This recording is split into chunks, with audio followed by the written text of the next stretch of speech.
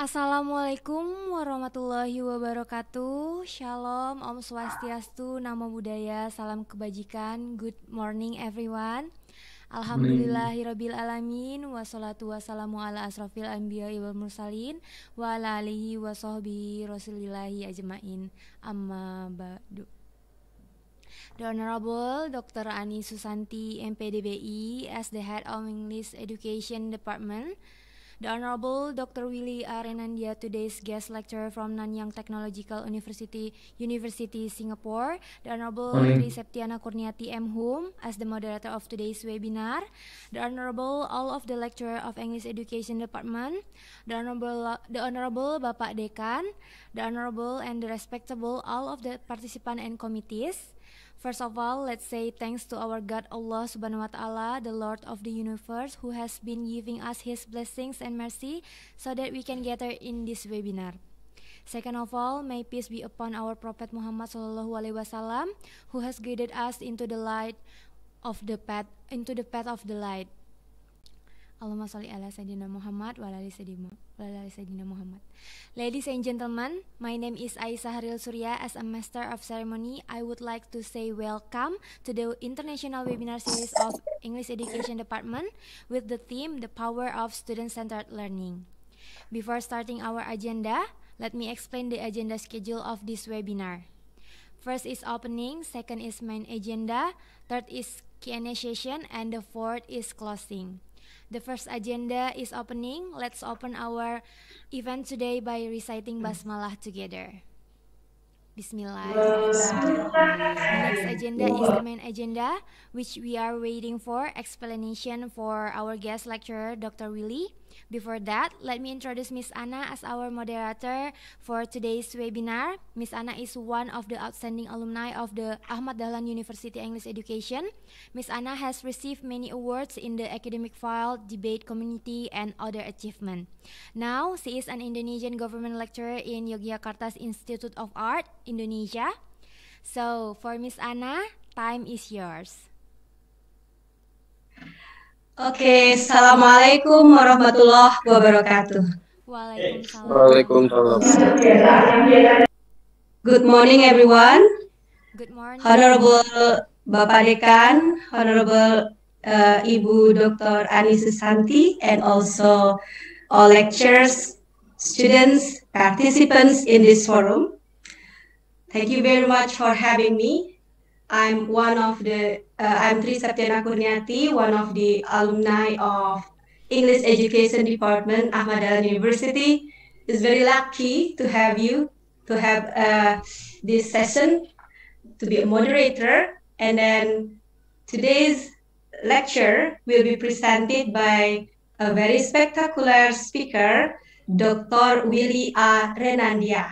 First of all, I would like to read some CV of him. Dr. Willy A. Renandia is a language teacher educator with extensive teaching experience in Asia. He currently teaches applied linguistics courses at the National Institute of Education, Nanyang Technological University, Singapore.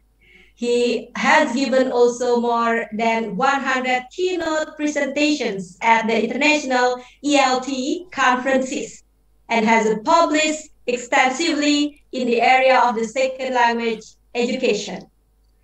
And as our knowledge that his publications include Language Teaching Methodology, an anthology of a current practice in 2002, under the sponsorship of Cambridge University Press, and the Student-Centered Cooperative Learning, which was published in 2019 under the sponsorship of Springer International. Now, we don't need to waste the time. Please welcome Dr. Willy A. Renandia with the topic of the power of student-centered learning. Time is yours. Thank you. Thank you very much for the very nice introduction. Thank you, Ibu Ani, Pak Dekan, selamat pagi. Thank you very much, everyone, for spending time with me this morning. I think Mbak Septiana.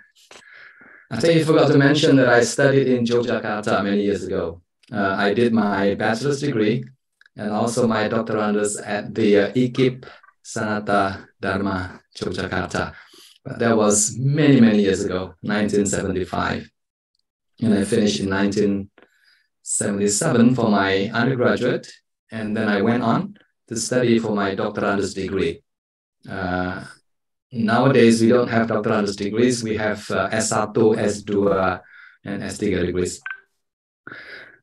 I remember visiting Ahmad University some years back. Ibu Ani Susanti, you probably remember. That was probably about 10 years ago. And I still remember my presentation. And I enjoyed my time in Yogyakarta back then. And also my presentation at your university. Ladies and gentlemen, Bapak Ibu sekalian, the topic of my presentation is something that most of you are very, very familiar with. It's about student-centered learning. If I were to ask you, kalau boleh saya bertanya, if I were to ask you whether your teaching style is more towards the teacher-centered style of teaching or more towards student-centered style of teaching, probably your answer will be, Bu Ani, your answer will probably be student-centered, but I don't know whether yes, exactly. Student-centered. Just my claim. Yes, that's what I guess. Yes, many teachers that I've met with, when I ask them that same question, most of them, if not all of them, will say that I'm a student-centered, person. I pay attention. I try to address the needs of my students in the language classroom or in other language classrooms. So today I'm going to share with you some of my thoughts about student-centered learning and why student-centered learning is the kind of pedagogy that we should all be aspiring to do in the classroom, whether you teach language, whether you teach literature, whether you teach mathematics or science, whatever. I think the key words, the key trend today is for us to be able to sort of empower our students in the learning process. Bapak Ibu sekalian, I think in Indonesia, everyone is talking about Kampus Merdeka and all that, about Merdeka Belajar. And what I would like us to do is, as you listen to my presentation, think about how my presentation is related to the concept of Merdeka Belajar in Indonesia. And at the end of my presentation, I'm going to ask you that question. What is the link? What is the relationship between my presentation on student-centered learning and the concept of Merdeka Belajar, which is very popular now in Indonesia. But before I continue, let me just say very briefly about my university.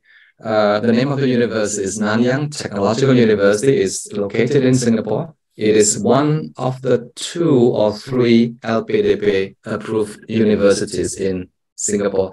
So if you're planning to study overseas for your graduate studies, you might consider coming to my university. It's a very good university. In fact, it's one of the highly ranked universities in Asia, if not the world. I belong to the School of Education, Fakultas Pendidikan. Locally, it's called the National Institute of Education, Fakultas Pendidikan.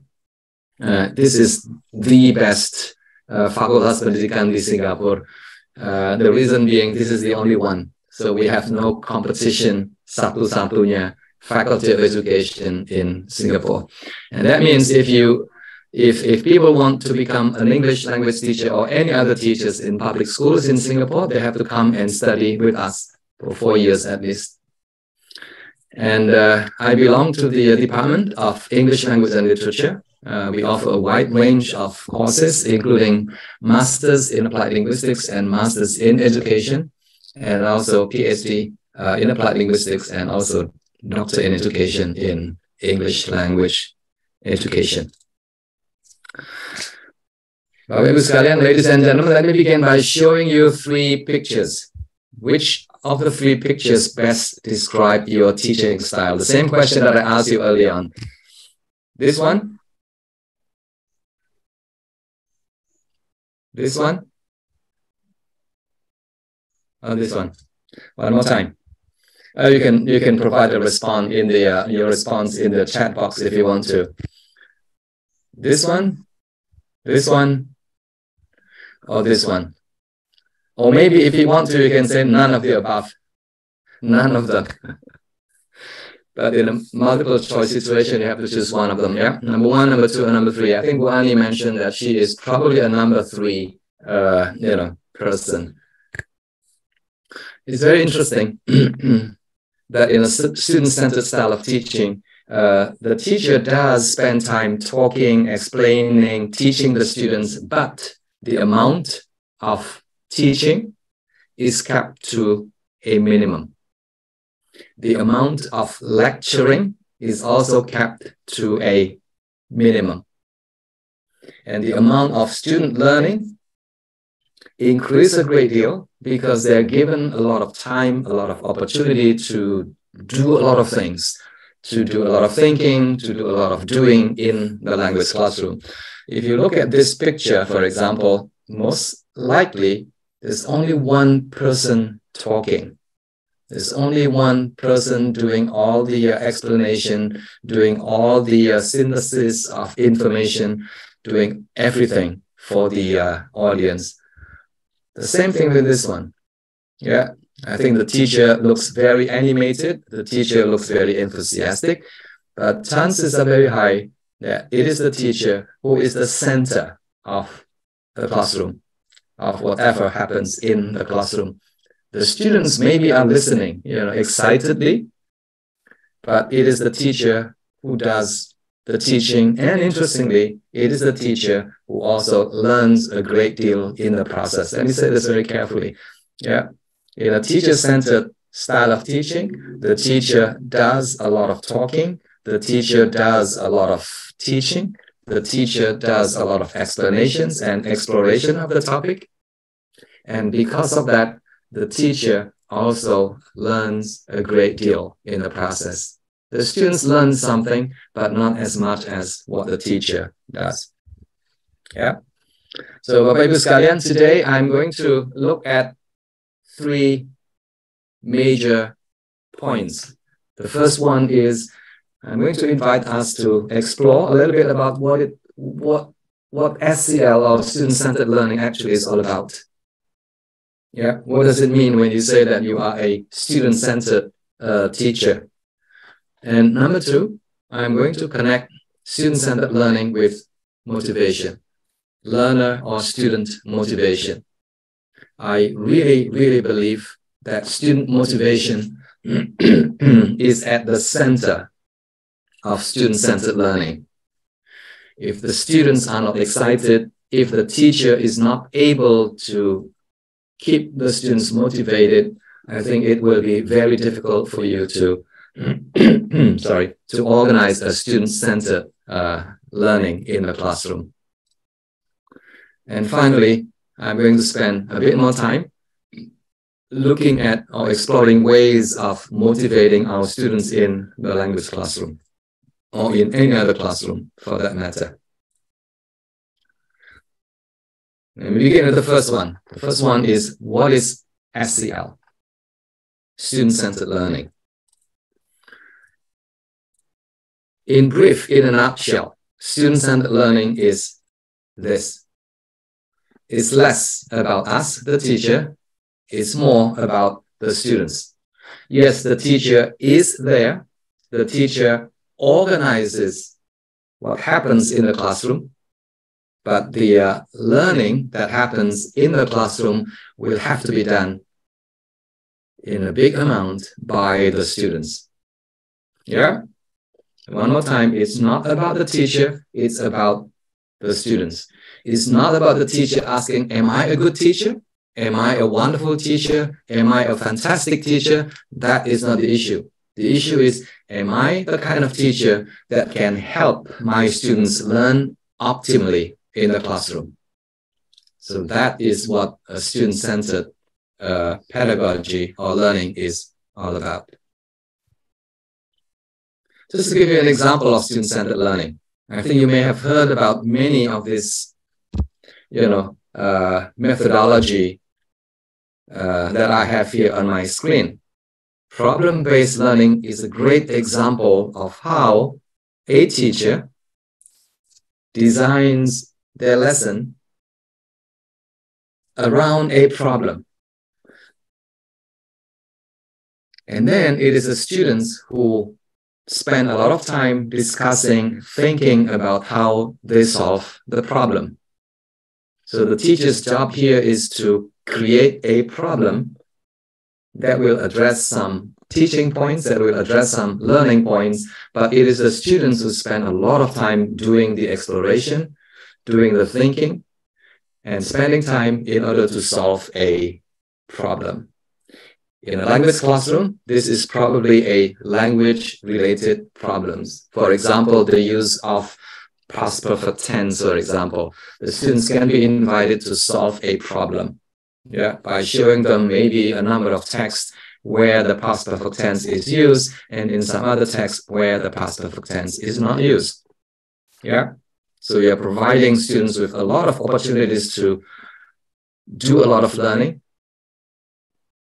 by the teacher creating a problem for the students to solve, usually together in collaboration with other students in the classroom.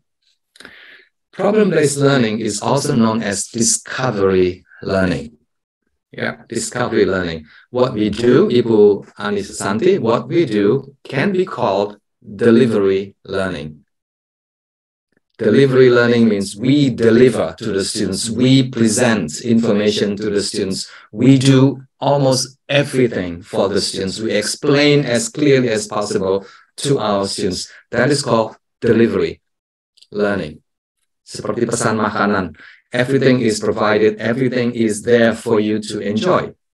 We don't do anything, we just receive the food and we eat. That's known as delivery. But student-centered learning is about students discovering, finding, and learning a lot of things in the process.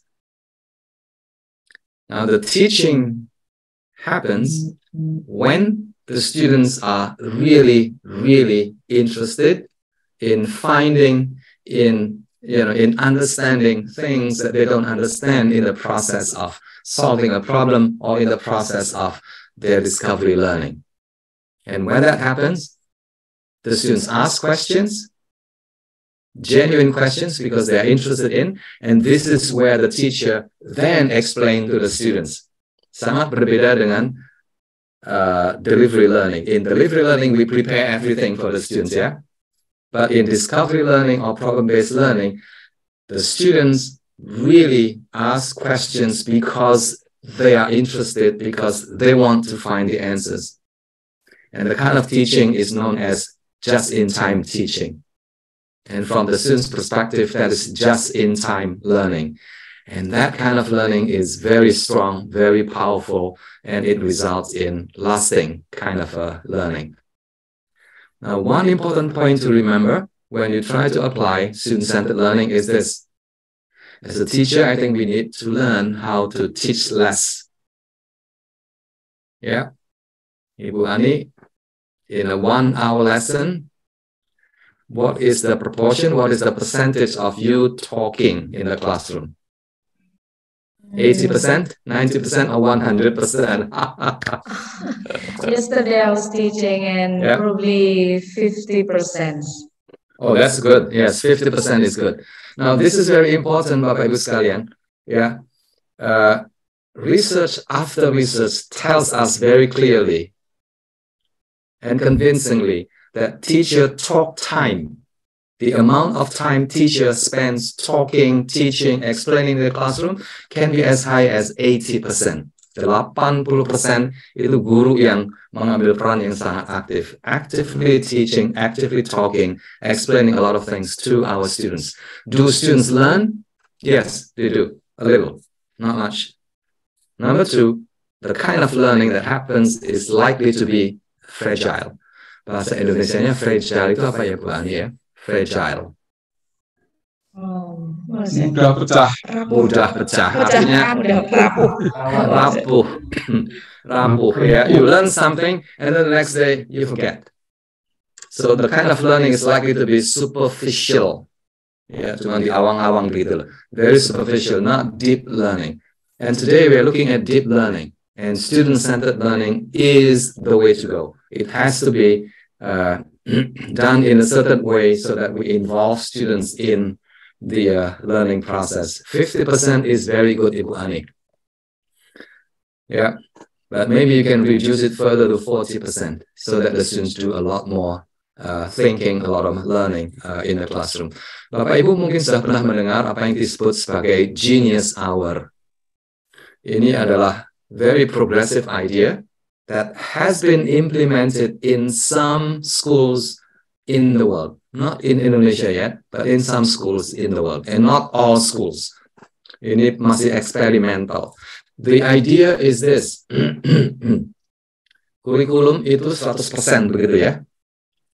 Katakanlah kurikulum itu 100%. Isinya adalah scope, the content, and a lot of things that the teachers need to cover. 100% harus you have to cover the syllabus. The idea of a genius hour is this.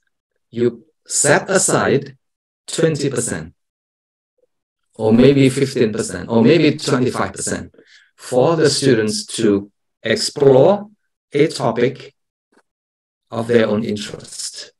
Nah, topik ini mungkin tidak ada hubungannya sama sekali dengan kurikulum. The idea is that if students are really, really passionate about the topic, if the students are really, really interested in exploring an idea, any kind of idea, they will learn a great deal. Of course, with the help of the teacher and with the help of, available resources that you have in your school or in your university. Now, the idea is very interesting. If you look at, some of the most successful people in the world, some of them actually drop out of universities in order to explore something that they are really, really, really interested in. So the idea behind Genius Hour is really, really interesting because of the belief that every single person is a genius, is capable of learning a lot of things if and only if we provide the opportunities for the students to explore a topic, anything that they are really, really passionate about. So student-centered learning basically is about that, about addressing students' needs to its maximum. Let me continue. Now, here is a little bit of a definition of a student-centered learning. It's an approach that places more importance on what students feel, think, and do than what the teacher does. Ya, ada 3 dimensi ini. Feel, think, and do. Let's look at the 3 elements one at a time. Feel, think, and do. Biasanya yang think and do yang lebih diperhatikan, yang feel itu kurang mendapat perhatian dari guru.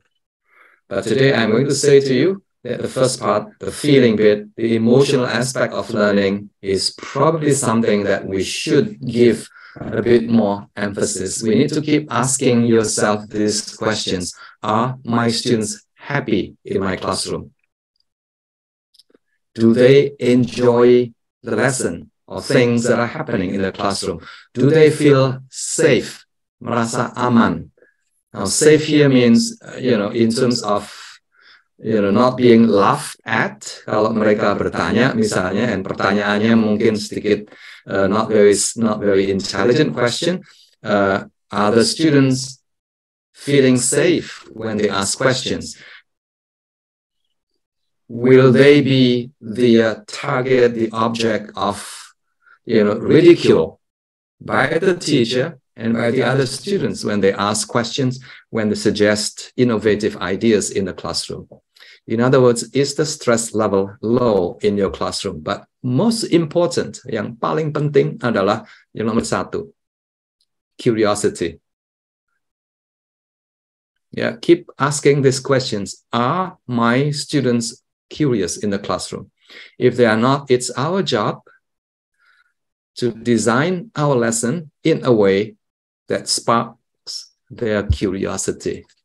Rasa ingin tahu, rasa penasaran. If you are able to do that, I think your students will learn a great deal more in your classroom, because curiosity is the starting point of students engaging in a deeper level of learning, so that they can say that I want to learn because I want to, not because I have to. So the curiosity will have to be there. The other parts are important, and I think you will agree with me that in your lesson, the students will have to do a lot of thinking as well. Thinking itu artinya apa? Banyak sekali. Connecting, constructing, exploring, debating, applying, synthesizing, a lot of things to do with the kind of thinking, mental processes that happen in the student's head. Yeah. Now, another thing that you might want to do is this, to get the students even more engaged in your lesson. Allow them to have a discussion, allow them to have a debate, allow them to spend time reading, writing small notes, reading from the internet as well. And with young children, you may also want to provide the opportunities for them to move about, yeah, or to use whatever movement they want to do in the classroom, maybe singing, maybe dancing, maybe, using gestures to express their thoughts and ideas and things like that. So when you say student-centered learning, I think we are addressing minimal 3. Yang pertama adalah the emotional dimension of learning. Are my students feeling okay in the classroom? And number 2, the kind of thinking. And number 3, the kind of behavior, the kind of things that the students can do in the classroom. At this point, I would like to spend just 1 minute or 2 comparing and contrasting teacher-centered learning and student-centered learning. In a teacher-centered learning, I think I mentioned this early on, that the teachers spend a lot of time talking, explaining, exploring, providing examples and things like that. And because of that, the teachers are engaged in a deeper level of processing. I hope you agree with this. They feel excited, they feel invigorated, they feel that, they have spent a lot of time thinking and exploring a topic with their students. What about the students? Typically, they try to listen, they try to understand what they're explaining. But usually the amount of processing is likely, the type of processing is likely to be quite shallow, superficial kind of processing, because the teachers may not be able to engage the students fully in terms of their feeling, in terms of their thinking, and in terms of their doing as well. And because of that, the students feel bored, they feel tired, and very soon they are, off task in the classroom. So if I were to ask you this question, who learns more in a teacher-centered classroom? Wani, are you still there? The teacher or the student? Who learns more? For the teacher-centered, the teacher learn more. That's right, yes. Maka Bapak Ibu jangan heran, teachers become smarter and students do not become smarter if we adopt a teacher-centered approach. Ya, mungkin sudah pernah mendengar ungkapan seperti ini. I think this is very good to remember. To teach is to learn 2 times. So if you teach, actually, if you do a good job teaching, I think that is an excellent opportunity for you to learn a great deal more. If you put your students in this position where the students can teach each other, I think they will be able to learn a great deal more as well. Yeah, so this is what happens in the teacher-centered classroom. The teachers are doing all these wonderful things.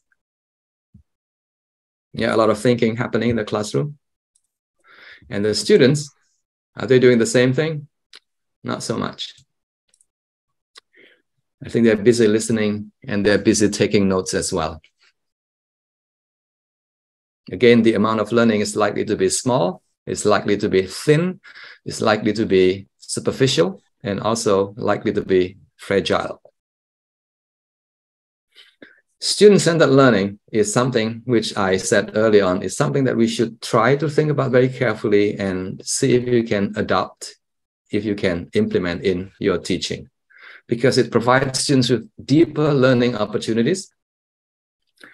It can get the students to be more actively engaged in your lesson before, during, and after the lesson is over. Let me say that again, because this is very important: before, during, and after the lesson is over. Let me quote. Let me share a quote with you. This is a very, very student-centered kind of philosophy. Yeah, let's read this very carefully. Education, you can change education with learning, doesn't matter. Yeah, education, learning should be perceived as a continuing reconstruction of experience. In other words, before the students come to your class, they have to experience something. During your lesson, they have to experience something. And after the lesson, they should continue to experience or re-experience or reconstruct the experience. Bapak Ibu pasti sudah mendengar yang namanya reflective teaching or reflective learning. And this is what it is all about. Yeah, if you teach in your classroom, when the lesson is over and the students are not given any opportunity to look back, to think back, to reflect on what they have learned, I think their learning is likely to be very minimal. It's likely to be superficial. Do you know who said this? I think Ibu Ani probably remember. Who said this? That education should be perceived as a continuing reconstruction of experience. Anyone? No? That's the guy. If you haven't heard about this person, this man, please Google him. I think you will find that what he said like 100 years ago is still relevant today.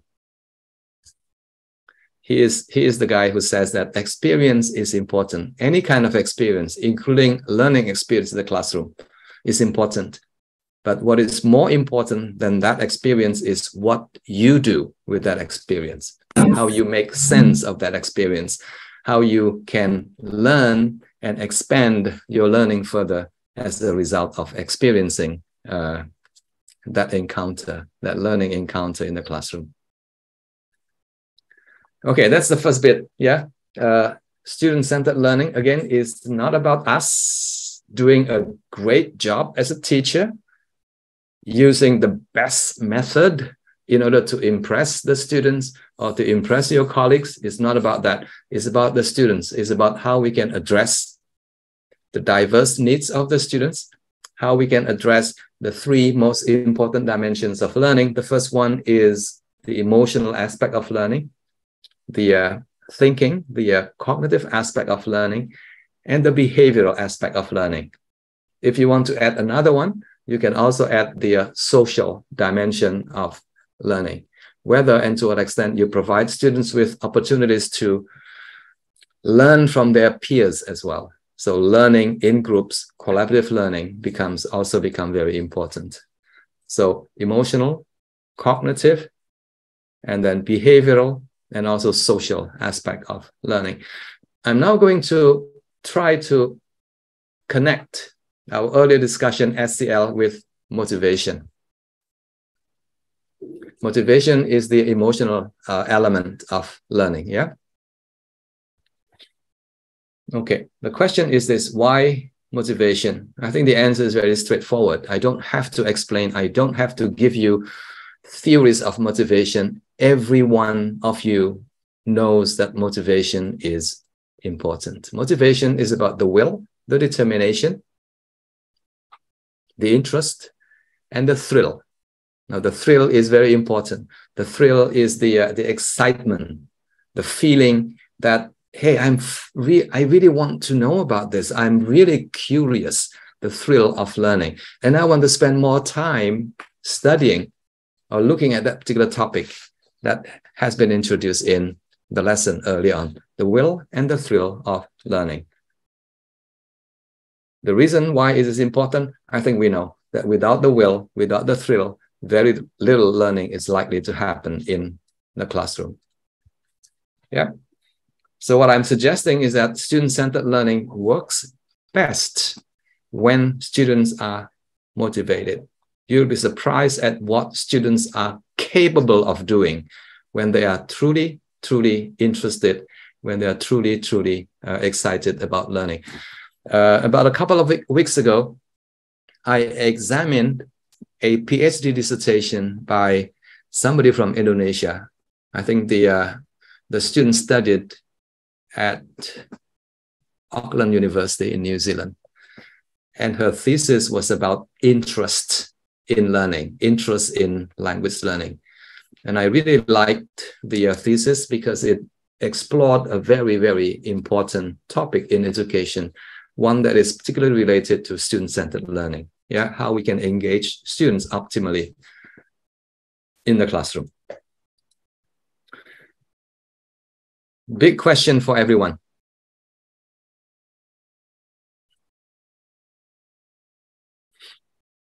You can give your answers or response in the chat box very quickly. How many of your students are motivated? Please be honest with yourself. If you teach English in particular, how many of your students are motivated? 25%, 50, No, 75, no. 100, Yes. or lower than 25%?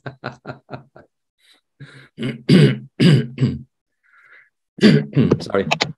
What is the answer?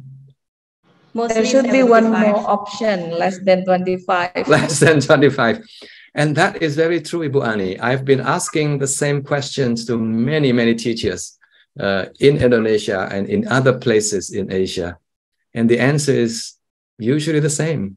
Most of my students are not interested. They're not motivated in learning English. And that to me is one of the most important reasons why our students don't learn as much as we want to.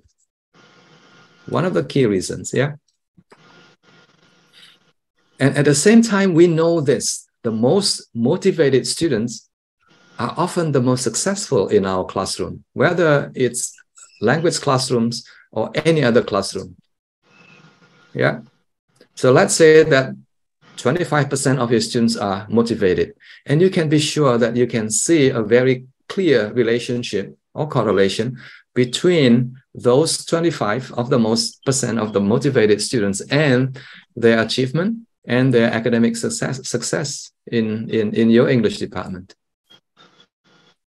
So in other words, our job, if you truly believe in student-centered learning, is this.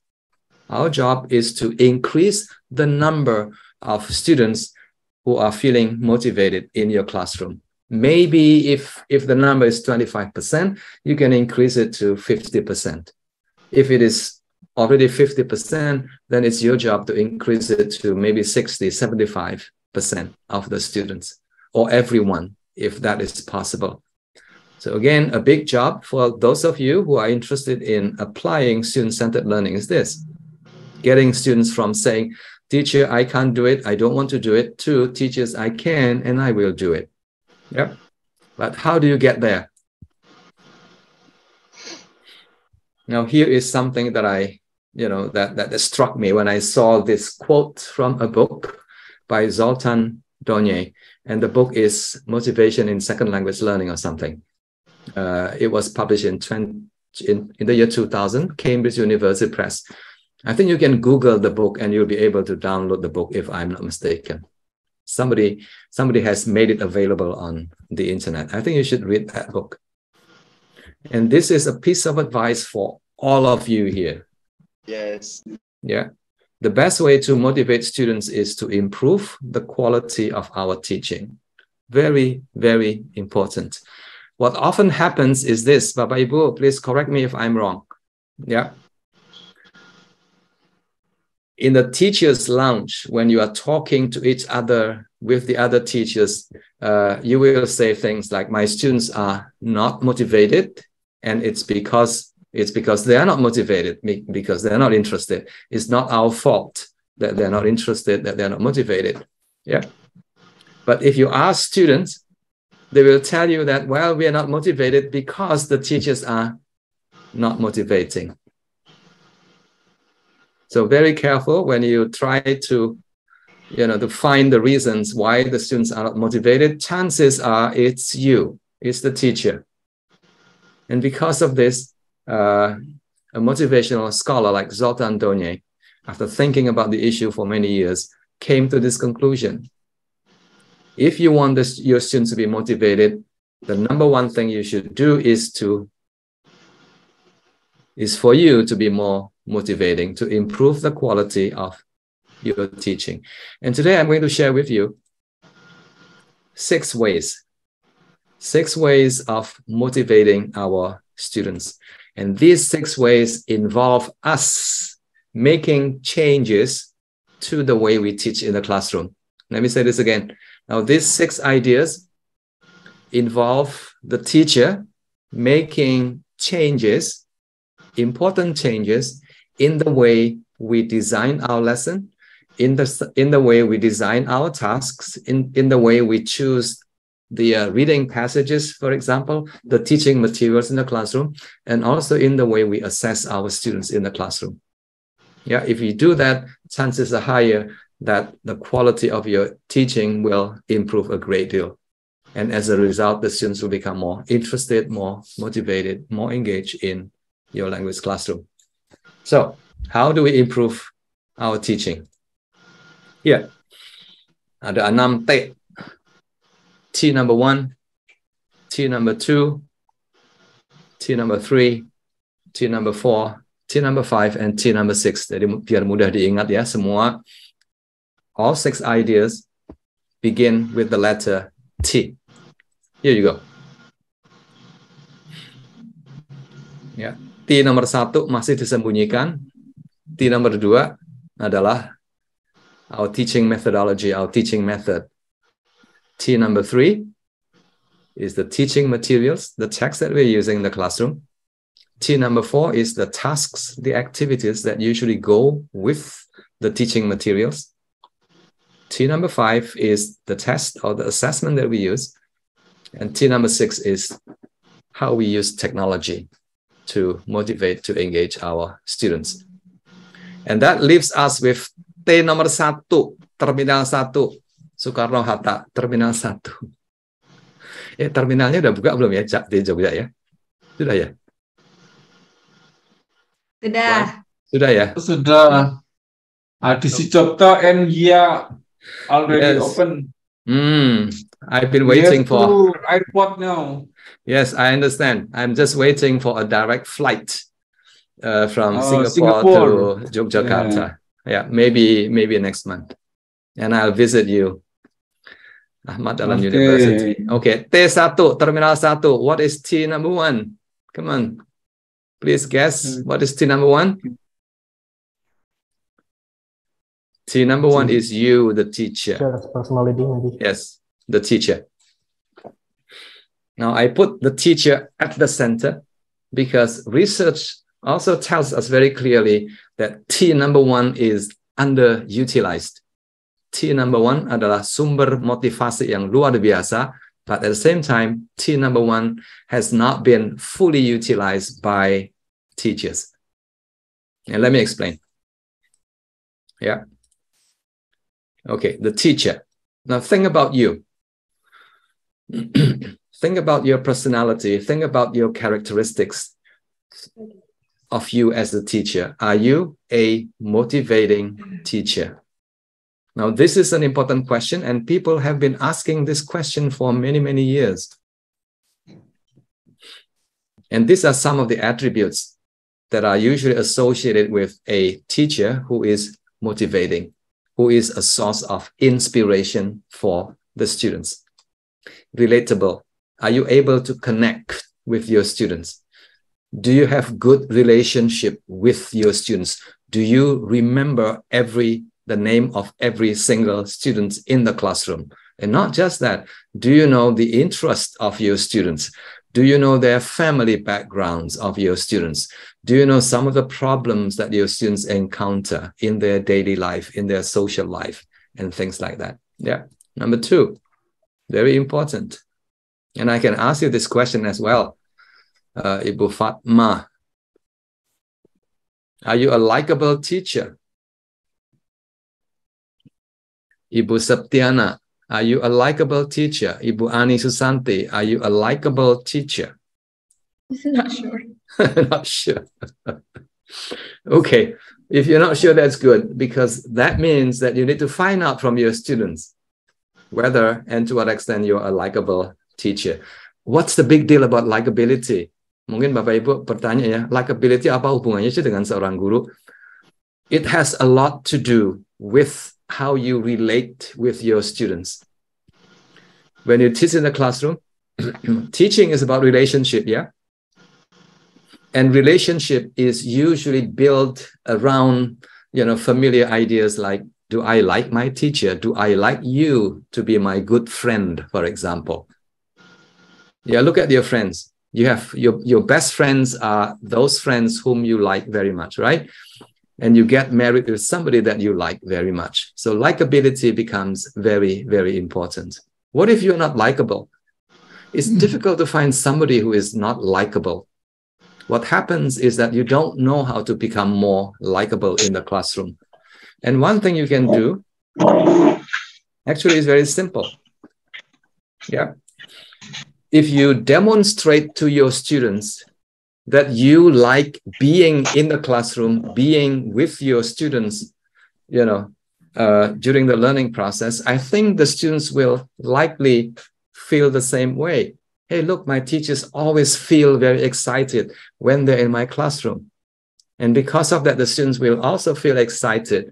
And that is how you build a very good, healthy relationship with your students. Likability is a very important criterion for a teacher who is motivating in the classroom. Are you approachable? Can students seek help from you? Do students feel, inhibited when they try to seek help from you, either in the classroom or after the classroom, or after the lesson is over? Yeah, approachability. I think that is another source of motivation. Are you a passionate teacher? Or do you just do your teaching because that's part of your job as a teacher? You are paid to do a job, and that job is called teaching. I think the students can tell whether you are somebody who is really, really passionate about the lesson, about the subject matter that you are teaching. So passion is important, and the students can see that. Are you an authentic teacher? Authentic teacher here means, are you a teacher who walks the talk? Ibu Ani Susanti, are you an authentic teacher? Do you walk the talk? If you tell your students that, hey, reading is good, for example, yeah? Hey, kids, hey, students, reading is good. You have to read every day. That is telling. Telling the students that reading is good is not enough. I think you need to show the students, you need to demonstrate to them, hey, look, I am a reader. I read every day. When I travel on the bus, I read. When I drive my car, I read. Please don't. That's dangerous. Show the students that you do what you preach. So that's walking the talk, yeah, being an authentic teacher. Again, this is a source of student motivation. They look up to you. They want to see that you are doing something that you are asking the students to do. The next bit is obvious. Are you a knowledgeable teacher? Yeah. Do you have sufficient information, knowledge about the subject matter that you are teaching? And the last one is, are you a lifelong learner? Are you somebody who is not outdated? Bahasa Jawanya jadul, ya. I think we have to be honest that there are teachers who are not up to date because they stop learning, because they don't continue learning. And today, learning is lifelong, seumur hidup. Even after you finish, your employment, after you retire, you still have to continue learning for your own well-being, for your own mental well-being. So lifelong learning today is important, and you want to demonstrate to your students that you are a lifelong learner, and you also want your students to be lifelong learners as well. So the question here is, are you a motivating teacher? Remember, telling your students that, hey, students, you need to be motivated. That's not the way to go. Yeah, you need to demonstrate, you need to model to the students, you need to demonstrate, you need to show your students that you are passionate, you are eager, you're enthusiastic, that you walk the talk, and you are approachable, you're likable, and all that. Even the way you talk, even the way you speak, even the way you walk, even the way you dress, your hairstyle, your glasses can be a source of motivation. So that's a teacher, yeah? So one big question for you to ask is there anything I can do as a teacher to be a source of inspiration for my students? Now, here are some examples of a survey results that I did some years back. The survey asked about 200 or 300 teachers, if I remember correctly, about what is a good language teacher. If you look at the results there, number one, very clearly, a good teacher is somebody who is able to motivate their students. All of the teachers, or the majority of the teachers, put that as number one. And number two is autonomy. What does autonomy mean? Can somebody explain to me what autonomy means? Ibu Septiana, Ibu Tiana, Ibu Tri, what is autonomy? Autonomi itu mandiri, mandi sendiri. Autonomy. That to me is very interesting because motivation is related to autonomy, student autonomy, student mandiri, siswa yang mandiri. So tugas atau ciri-ciri seorang guru yang motivating adalah seorang guru yang bisa memotivasi siswa sedemikian rupa sehingga siswa tidak terus-menerus bergantung pada gurunya. That is, I think, very important. And that is the result of teachers who are motivating. Yeah. Next, another question. Another question from the same survey that I did.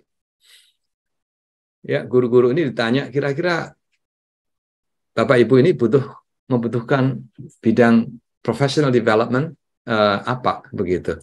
Jawabannya adalah tuh, nomor 1. And many teachers don't know how to motivate their students except telling the students, seorang siswa itu harus punya motivasi. But that, as I said earlier on, that is not enough, yeah? So today, I think you will be able to learn a lot about how you can motivate your students. Okay, done with number 1. So T number 1, terminal 1 adalah guru, ya. The teacher, him or herself, can be a source of motivation, can be a source of inspiration. T number 2, terminal nomor 2 adalah teaching method, teaching methodology.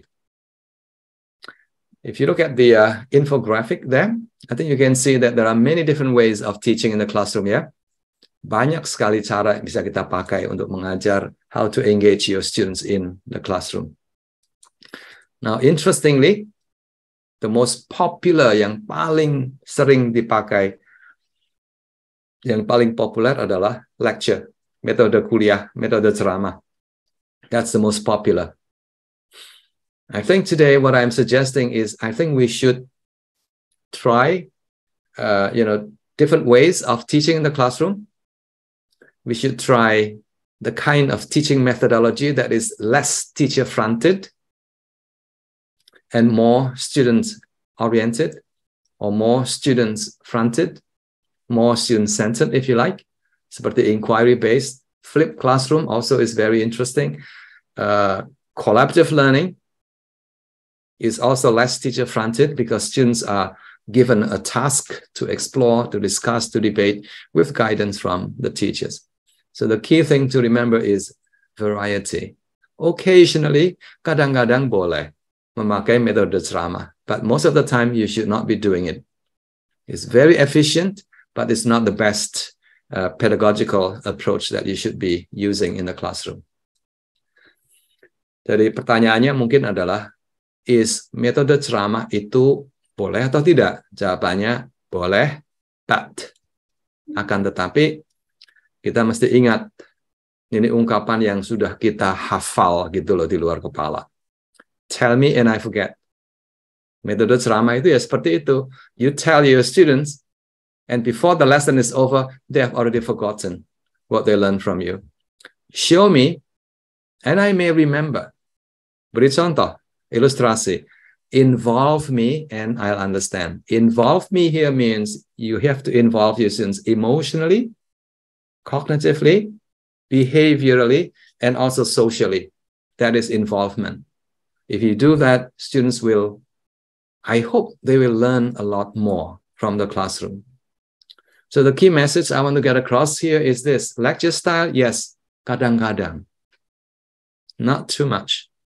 And even if you do the lecturing style, I think you should avoid using monologic lecturing style. Satu arah begitu ya. I think you need to break up your lessons, your lecture style, mungkin 10 menit, terus dibantu dengan tanya jawab, dengan diskusi kelompok dan sebagainya. Use dialogic style and also bite-sized learning.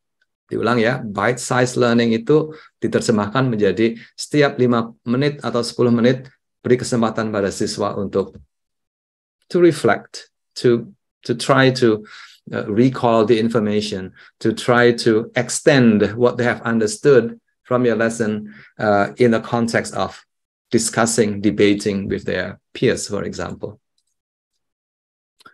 Jadi itu yang kedua, yang pertama adalah the first T is the teacher, the second T is the way we teach in the classroom, and then T nomor 3 adalah the teaching materials, materi ajar kita ini. Yes, I understand that our materi ajar seringkali sudah ditentukan oleh sekolah, harus pakai ini begitu, but that doesn't mean that you have no, flexibility, you have no ways of making the teaching materials more interesting or more attractive. Pesan utamanya adalah ini. In the absence of interesting teaching materials, very little is possible.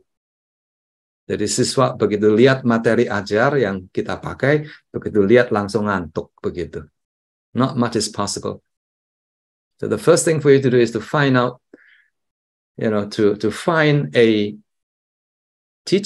set of teaching materials, maybe a written passage, a reading passage, maybe video materials, maybe other, multimodal text from the internet, but make sure that the topic is of interest to your students. So a few things to remember, the text will have to be not just interesting, but compelling. Compelling itu artinya, it is so interesting that you want to work with it, you want to do it, you want to read it very carefully, you want to go deep into the text. Yeah, for that to happen, the text will have to be comprehensible. Ini terutama dalam konteks belajar bahasa Inggris. Ya, the text may be interesting, but if the language is not comprehensible, the students will not be excited, will not be motivated to explore the text. In other words, the content and the text will have to be just nice, yeah, at the student's level. Mungkin satu hal yang ingin saya tekankan adalah teks adalah sumber utama siswa memperoleh atau belajar bahasa. The more text you use that are interesting, the more text you use that are comprehensible, I think the more students will learn and also enjoy your lessons. in the classroom. Yeah. So there's a lot of learning when students find interesting texts. Maka dari itu saat ini banyak sekali sekolah-sekolah yang mengadopsi extensive reading, opportunities for the students to be engaged, to be exploring content written in language that is interesting, that is rich, that is authentic as well. These are some examples of materials that you can use in the classroom. I like TED. The content is very good, but the language usually is not too academic. Yeah. And you can find almost anything related to your teaching.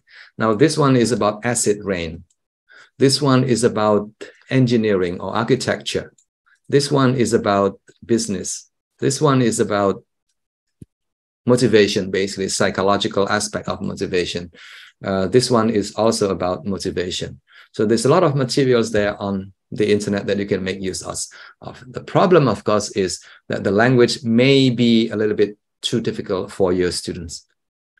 And when that happens, I think you need to spend time helping your students to, to read the text with comprehension. And one thing you can do is to use the Google Translate, for example. Or you can modify the text so that the text becomes easier for your students to read and comprehend. Okay, so diulang ya, nomor satu tadi adalah the teacher is a source of motivation. The teaching methodology is also a source of motivation. And the text, the teaching materials is also a source of motivation or demotivation of your students. The next one is the task or the activities that go with the teaching materials. The task will also need to be exciting, engaging, motivating for your students. Yeah, if that happens, students will become more curious and the students will engage in self-determined or self-directed learning. They will explore the task. They will spend time trying to solve the problem that you have created, and the students will engage with a lot of all these wonderful ideas or wonderful thinking processes, exploring, elaborating, assessing, evaluating their own learning as well. Let me give you an example. Now, this is something that I often do in my teaching here at NIE. I don't teach language, but I teach how to teach language. In other words, I am a teacher, educator, seorang dosen ikip lah begitu. Now, the course that I want to share with you, namanya adalah Language Teaching Methodology, cara mengajar bahasa. Ya. My students, very small, about 20, and they comprise local Singapore teachers and also international teachers from other countries in the world, from China, from Vietnam, and from other places. The focus of my lesson, of my teaching, is on the theory and practice of language teaching. Jadi konteksnya seperti itu ya. Jadi ini mengajar konten sebetulnya, bukan mengajar bahasanya. But I hope you will be able to see that, you know, the way I design my lesson allows the students to do a lot of learning. Yeah, my own teaching is very small. My own lecture is very small, but I get the students to think, to discuss, to debate during the learning process. My lesson design ini seperti ini. Before, during, and after. Before itu artinya before I meet them in the classroom. So 1 week before. During means when I am with them in the classroom. After means when my lesson is finished, the students still need to do something. Ya, konsepnya ini sama dengan quote yang saya share earlier on, that education, learning is a continuing process of reconstructing experience. Jadi belajarnya tidak hanya di kelas, tapi sebelum masuk kelas dan sesudah mereka di kelas. Kira-kira seperti ini. So before they come to my class, I sent them something using an application called Wakelet. A Wakelet is like a digital cabinet where I can, I can put information, PDF file, YouTube video for the students to look at. And I also ask a small set of questions for the students to think about before they come to my class. And then during the classroom, I provide a short lecture, sedikit saja. And then the students are engaged in a lot of discussion, a lot of debate. After the lesson, another online task, but this time using Google Document. Yeah. The learning outcome of this particular lesson is a small essay, 2 or 3 pages long, created by the students, and the students need to come up with a set of principles for teaching vocabulary. Okay? Jadi kira-kira seperti ini nih. Before they come to class, they spend time, they explore the ideas about what are the most important principles for teaching vocabulary in second language learning situations. So the students have spent time thinking about the topic. Bapak Ibu mungkin pernah mendengar yang namanya flip classroom. Itu salah satu bentuknya seperti ini. So before they come, they are already doing something, they are already learning something on their own. Okay? Now, during the classroom, during the face-to-face meeting in the classroom in my university, I lecture a little bit, and then students discuss and suggest 2 principles in Google Document. And because I have 20 students, what I end up with is about 20 or 40 principles for teaching vocabulary.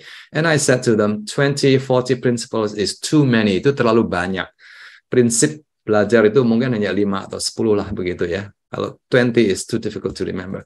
So what I did was I asked them to have a class discussion debating which principles must stay, which principles they want to throw away. So there's a lot of learning happenings here, discussing, debating, arguing, providing theoretical justifications and things like that.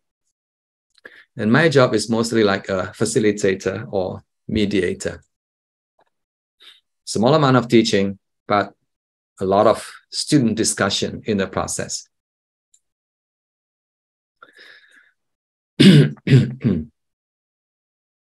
When the lesson is over, I ask a number of students to continue working on the Google document.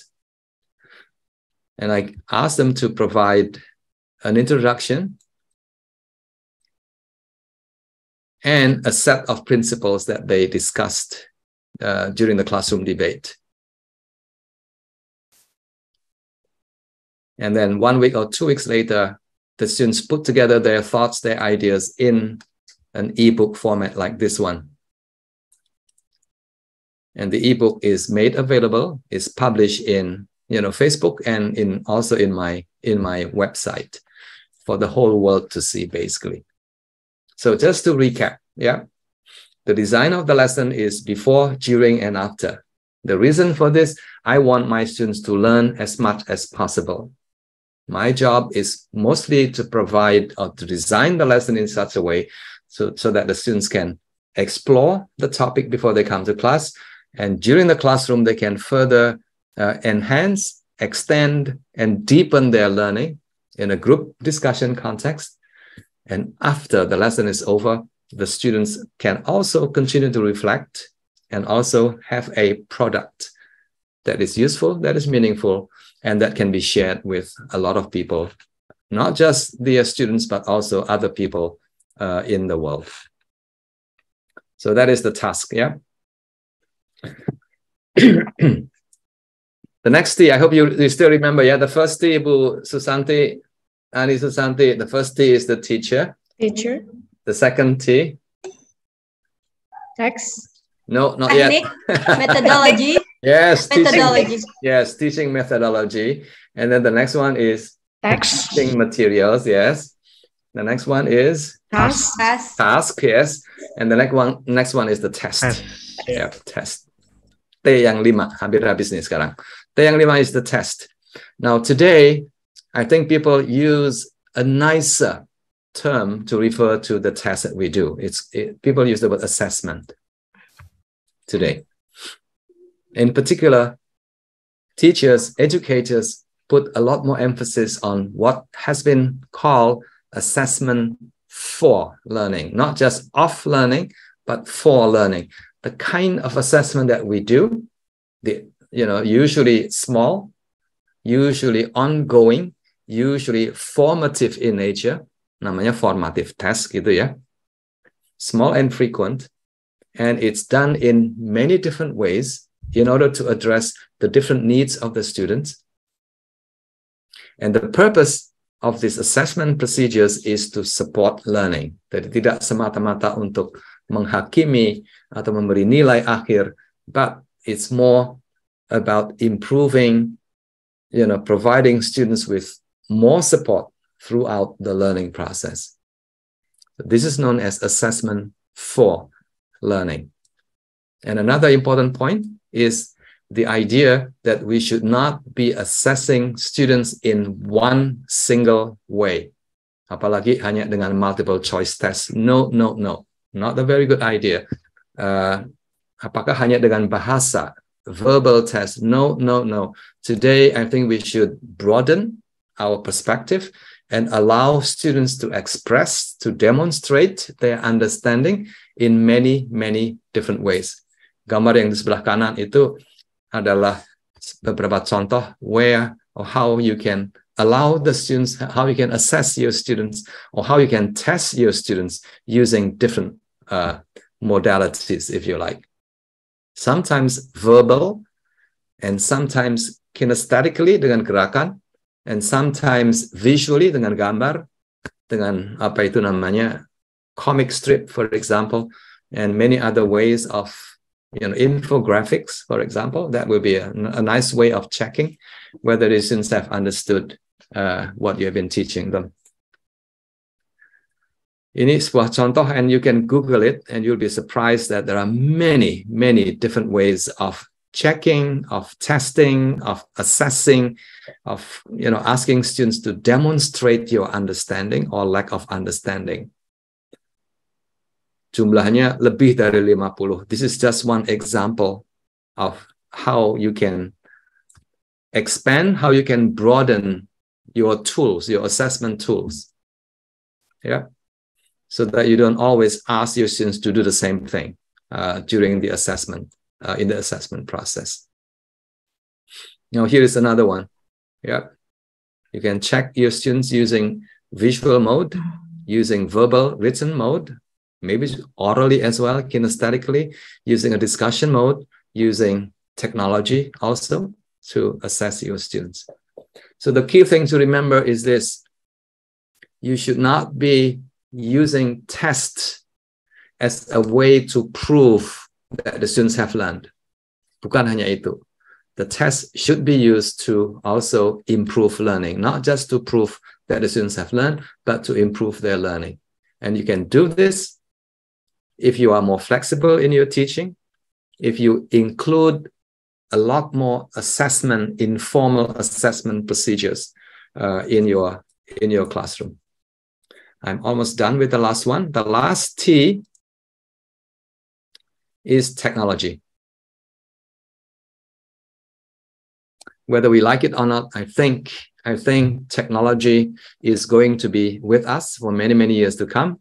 And we simply have to make use of technology to teach and to engage your students. Whether you're doing a face-to-face, synchronous or asynchronous learning, technology is going to play an important role in education. But the big question again for you is not to learn how to use as many tools as possible. I don't think that is the way to go. The most important thing for us is the question of whether technology can improve learning. Now, here is a piece of advice that is very important for us to remember. To improve education, to improve learning, I think we should focus on pedagogy and not technology. Very important. Yes, we use technology, but what makes learning happen is not the technology itself, but it's the pedagogy behind it. So if you use technology with appropriate pedagogy, I think you'll be able to help your students to learn more in the classroom. In other words, technology and pedagogy is a marriage made in heaven. Just one last slide, if I may. The key thing is we use technology in order to enhance learning, bukan untuk pamer, bukan untuk gagah-gagahan. I use technology. I don't think that should be the way to go. Think about how you can use easy-to-use tech tools yang mudah, yang gampang dipakai, yang tidak internet or Wi-Fi heavy, if you like. Simple, easy, light, whether they are freely available. And the question of how many, tidak usah terlalu banyak, 5 udah cukup. Now here is something that you can Google later. 10 teacher picks for best tech tools. Now these are tech tools that teachers from all over the world have been using and they found them useful. And you can Google it as well. Yeah. Apakah harus 10? Tidak. I think the key thing again is use a small number of technological tools that can help you help your students in the classroom. Now, these are some tech tools that I've been using myself. They're very easy to use. Most of them are free, although you can pay if you want to use the full versions of the applications. But for most purposes, I think these applications can be used for free in your teaching. Yeah. Ladies and gentlemen, I've come to the end of my presentation. So the first part again is a very important understanding of what student-centered learning means. I think that is the way to go. Yeah, if you don't do student-centered learning today, I think 5 years down the road, 10 years down the road, you have to adopt a more student-centered learning. The reason being this, Bapak Ibu, diingat, we have to remember that knowledge does not belong to us. We don't own knowledge anymore. Our schools is not the place, is not the only place for students to acquire knowledge.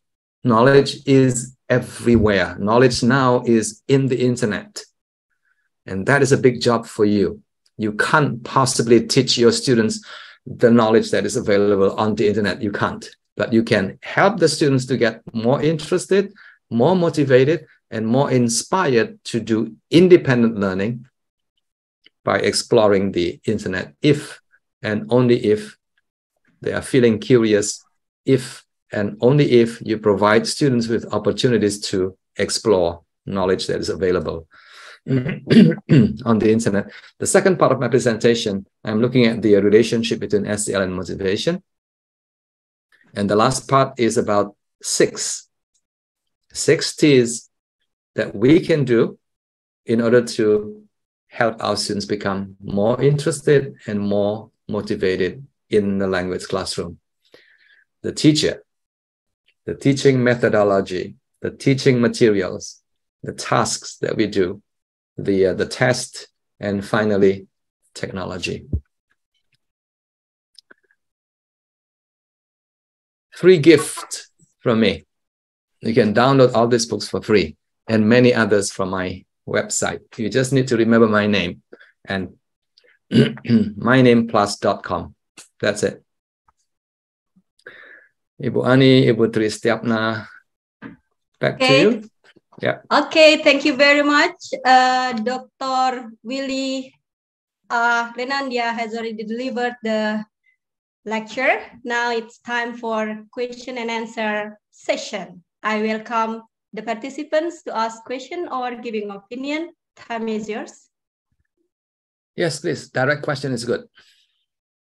Come, unmute the speaker, then you can share. Come on. Okay.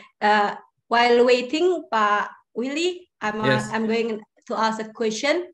I teach in one of university that not focus or concern on English. When I try to apply the ESP, English for specific purposes, especially English for art, to my students in Institut Seni Indonesia Yogyakarta, I think I have difficulty to motivate them. Is that because I don't have background of art, or what actually my weakness is? Because I think my students' motivation is still around 60% in the class. Could you please give an explanation about it? 60% is not bad. I think 60% is very good. But I want 100. Yes. My whole presentation is about student-centered learning, right? So the first thing for you to do is to ask your students. Get 5 students. Choose one who is really motivated, and choose one who is only moderately motivated, and choose 1 or 2 who are not motivated. I think you can tell, yeah? When you teach, you can tell which students are interested, motivated in your lesson, and which students are not. So have a chat with them, have a conversation with them, have an honest conversation with them. I think there are different ways of, getting honest responses from your students. But the first thing for you to remember is, are you open to suggestions? Are you open to an honest opinion from your students? If your students say, teacher, I think your lesson is very boring, are you ready to hear that? If the answer is yes, then that is the first thing that you need to do. Ask your students and be ready for them to tell you honest, opinions about you. So that's one thing that you can do. Another thing, 3, Ibu 3, I think she is a teacher. I think I should call her Ibu 3. Ibu 3, if you know a great teacher, an inspiring teacher, a teacher whom you respect a great deal, invite that teacher to sit in your class, to observe you, to observe how you teach your lesson. And then afterwards, ask her to give you an honest opinion about your teaching. And that is one, that's another excellent way for you to improve on your teaching, to increase the level of motivation of your students. Or you can just have your lesson recorded, videotape, and then at home, watch your video. Okay. And find out your strengths, your pluses, and your minuses, and then use that as a basis for improvement. Yeah, the key thing is, I'm glad that you asked that question, because the most important thing for teachers to do is to be reflective, to ask yourself this big question: am I a good teacher? Do I deliver a good lesson? Are my students motivated and interested? Yeah, if you believe that you can grow and become a better teacher, I think one day, maybe 1 year, 2 years, or 5 years down the road, you will actually become a better teacher. You need to be honest, though. You need to ask questions. You need to be willing to be criticized. Okay, thank you very much for the suggestion, Dr. Willy. Or you can ask me to come to Yogyakarta. You can buy me a return ticket and I'll come and visit you, observe your lesson for 1 whole week. Sure. But you have to buy me the ticket. Okay. From the audience, I can see here some audience want to ask question. We start from Ahyarul Ilyas. Yes. Mas Ahyarul Ilyas. Yeah. Okay, time is yours. Yeah, thank you for the opportunity. My question to Dr. Willy is, why did you put technology, to use technology in the last position of the hierarchy? Because I think that some people may think that use of technology could improve the, could make the lesson or the delivery of the lessons by the teachers more interesting, which of course it is, it will automatically increase the motivation of the students? Yeah, that's my question. Thank you. Okay. Yes. Why technology is number 6? Okay. To me, technology is a tool, alat. Seperti slide itu alat ya, seperti PowerPoint, projector, papan tulis, everything there that you use for teaching is alat, is a tool. A tool is a tool. But how you use the tool can make a big difference in the kind of learning that you want to happen in the classroom. So I will stick to my belief that technology does not improve learning. Yes, technology can make the students more interested, especially if it's a new piece of technology, yes. But the students are motivated because the technology is new. But once the newness is gone, the motivation also disappears. Yeah. So I think, again, I would keep emphasizing that technology does not improve learning. It is the pedagogy behind it that improves learning, that makes the difference in the language classroom. Selamat pagi, Ibu Eka Wahyuningsih dari Universitas Negeri Jember. Good morning, Pak Willy. Morning, Ibu. So that'll be my response, Pak. Yes, I know that everyone is talking about technology these days. Technology has a lot of potential, no doubt. I agree with that, but it's how we use technology. It's the teacher.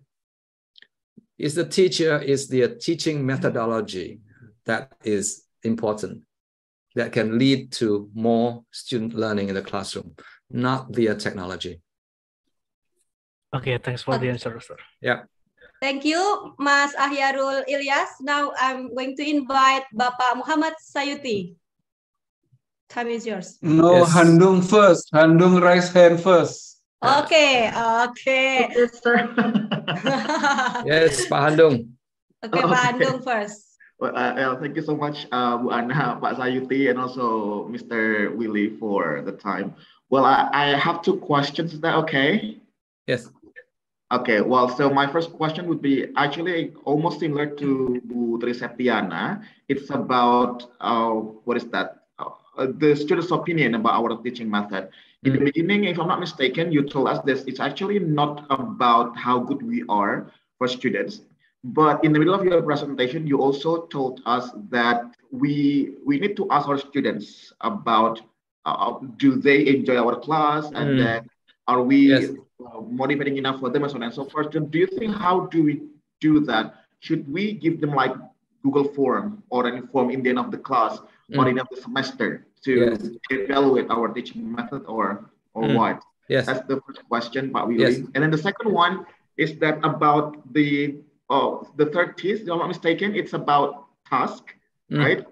Because some of my classes are also English for specific purposes. Then sometimes it was quite difficult for them because we only had once in a week for the meeting.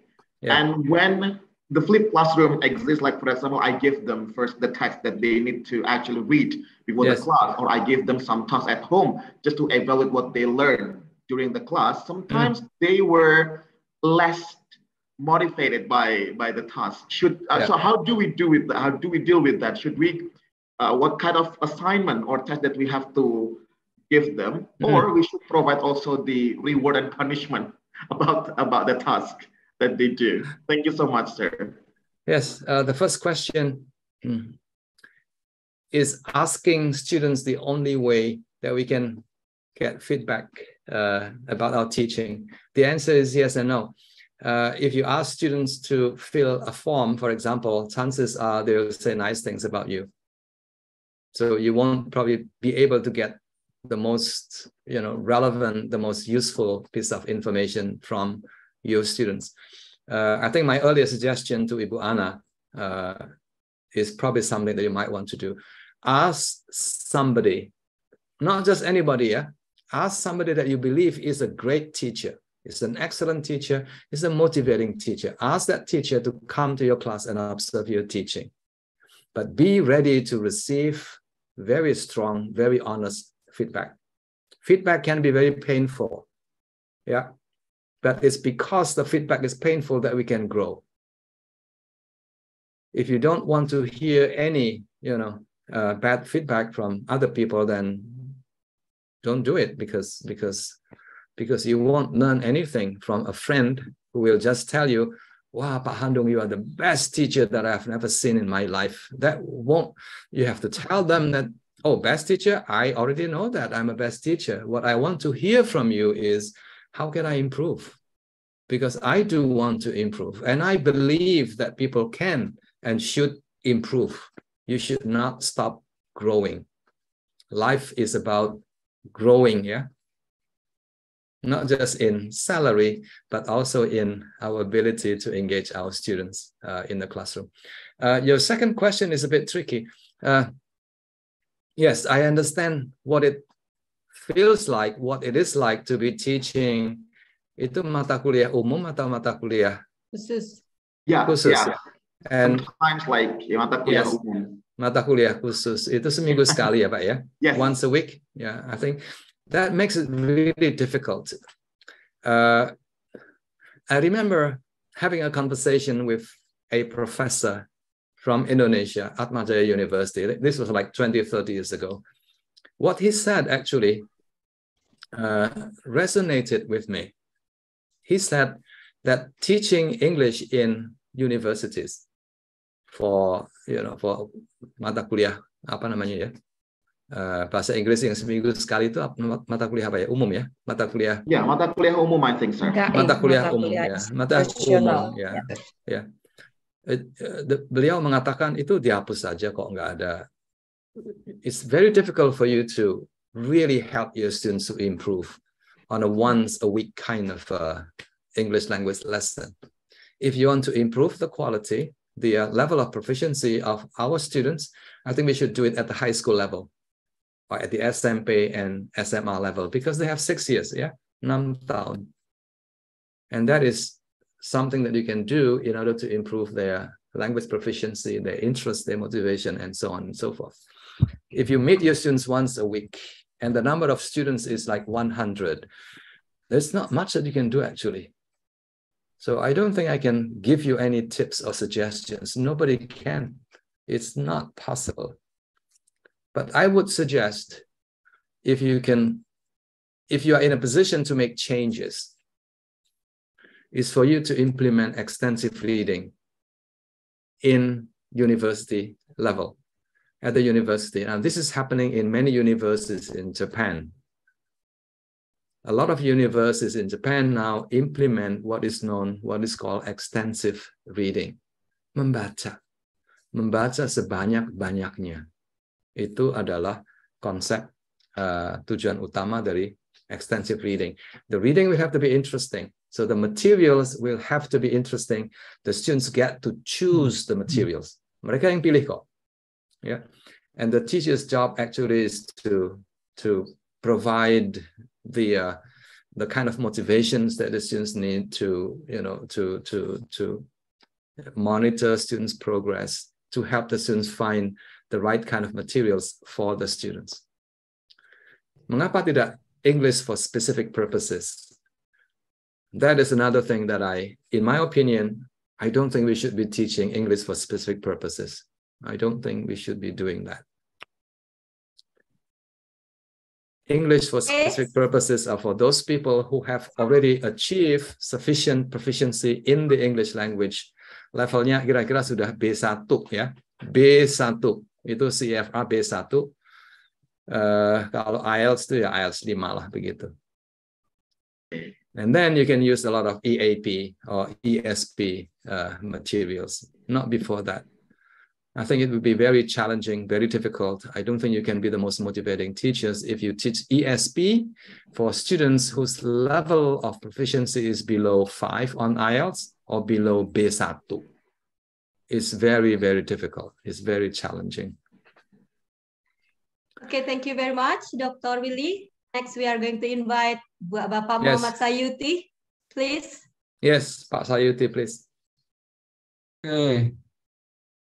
Thank you, Pak Willy, for sharing experiences and knowledge to us. So my question is, I'm dealing with the situation or culture when I attract students to share their thoughts, their feeling they keep silent, Pak Willy. I don't know what's the problem. So sometimes I make compulsory, I will end my course after you asking some question. But it's very hard, I have to struggle with to build the habit expressing their feeling, their thought, their ideas. I don't know whether this is typical Indonesia or it might some be. particular culture. Yes, they keep silent, and then I don't know whether they grew up in the same situation when they were in primary school or secondary school. Also, the teacher is let them quiet. Yes, because I read a research report that teacher Indonesia is very low level of talking also. Yes, so give them assignment and then let them do their job, and then no comment, no feedback, no everything. So how to deal with the very silent students? Thank you. The second one is according to Bu Ani, we need further cooperation with National Institute of Education Nanyang. So I hope you have time in the future to talk and then discussing opportunities for future cooperation between UAD and National Institute of Education Nanyang University. Thank you.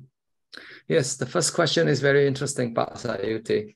The students are quiet. The students are not responding to questions. As you said, it could be cultural. It could be, the kind of things that the students expect to happen in the classroom. I think since primary school, they have been sort of conditioned that in the language classroom or in the classroom, that it is the teacher's job to speak, to talk, and the students will just need to listen and respond mentally, but not verbally. It could be cultural, yes. It could also be because of the way we teach, the culture of teaching, the culture of education. I think if we can start, implementing student-centered learning, since the students are still in primary school, I think chances are higher that they will be more willing to contribute to dialogue with the teacher in the classroom. I think that is the only way that we can do it. Remember, young children are curious by nature. Before they start school, before they start school, they ask questions all the time. They do. But once they start school, they stop asking questions.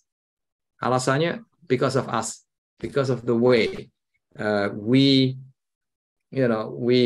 present ourselves in the classroom, because of the way we teach. I think we are more authoritative or authoritarian. Which one, Bu Ani? Authoritative or authoritarian? Maybe both. The second one. Yeah, the second one. And because of that, students don't feel safe. They don't feel, they don't feel safe emotionally and also mentally to ask questions. But before they start school, at home, they feel safe because the parents will always listen to their questions. Yeah. So I think it is a big job for us to change the way we connect, the way we relate to our students. I think we can start when the kids are still in primary school, but at the university level, Pak Sayuti, I think what we can do now, this is again reported by a lot of friends and also based on experience. If we adopt a more student-centered learning, and usually a student-centered learning involves students working in groups, collaborating in groups, I think they are more willing to communicate. They are more willing to contribute ideas. They are more willing to express their thoughts and opinions in a group setting. Not always, but I think if we prepare them well, if we do a good job of preparing our students before they work in groups in a collaborative setting, I think they will be more forthcoming in sharing their thoughts, in exploring ideas together. maybe not in English, maybe in Bahasa, or maybe in Javanese, or maybe in, using a mixture of Bahasa Inggris and Bahasa Indonesia. So I think it's possible. Yep. But relationship again is very important. Relationship. Teachers, if your students look at you like somebody who is very distant, jaraknya terlalu jauh, I think that alone is a hindrance for the students to respond to your questions, because they're always afraid of responding to your questions. Teachers also tend to be rather judgmental. If you give an answer, then the response is usually, hey, that's a bad answer. So I think we have to open up the space a little bit so that the students are more willing to explore creative and innovative ideas. Yes, Ibu Lara, Siti Maulida has been raising her hand since yesterday. Okay, Mbak Lara. Actually, my question maybe is related with the previous one. I want to ask about how to motivate students to speak in English in university level, sir. Yeah, the same idea. The same, yes. Yes, same with idea. Pak Sayuti. Yes. Yeah. Yes. Bapak Ibu, mungkin satu poin yang perlu diingat. Sometimes students don't want to speak, not because they don't want to speak, but because they have nothing to share. Idenya nggak ada, atau kalaupun idenya ada, they have ideas, but they don't have the language. Tidak punya cukup kemampuan berbahasa untuk menyampaikannya dalam bahasa Inggris. So two problems. You need to find out which one is which. Biasanya dua-duanya begitu. So my suggestion is for you to not, in your speaking class, for example, do not just make your speaking class a class where the students have to speak all the time. To me, a good speaking class is one where the students have read and have listened to a lot of related topics. Jadi katakanlah topiknya adalah mengenai sekarang zamannya pandemi ya. Okay, the topic is about pandemic. It's not enough for you to say, hey class, today is pandemic. Yeah. Okay, what are some of the words that you need to know about the pandemic? And then ditulis kata-katanya. Now it's your time to discuss. They won't be able to discuss that. They don't have sufficient knowledge. They don't have enough language. What you should be doing is give students as much as video discussions on pandemic, reading passages or newspaper articles about the pandemic. They have to do this as much as possible before they can produce, they can speak, they can use English to present their ideas. So in other words, the students need to know a lot about the topic from reading. The students need to know a lot about the language, the vocabulary, and the grammar from listening and from reading before they can speak, before they are, able to share their thoughts and ideas in the English language. Jadi kesalahan yang sering kita lakukan adalah kurang persiapan. Persiapan yang kita berikan pada siswa itu terlalu sedikit. Gitu. Thank you, Mr. Willy. Yes, Thank you, Lara. Please give it a try, Lara. Thank you, Lara. Thank you, Dr. Willy. Others participant, do you still have questions or other opinion? Questions are in the chat box. Ibu Surya. Itu di chat box already 2 questions there. Yes. Is that your question? No, sir. One of the ways, which one? I can't access because form is no longer accepting responses and has been set automatically.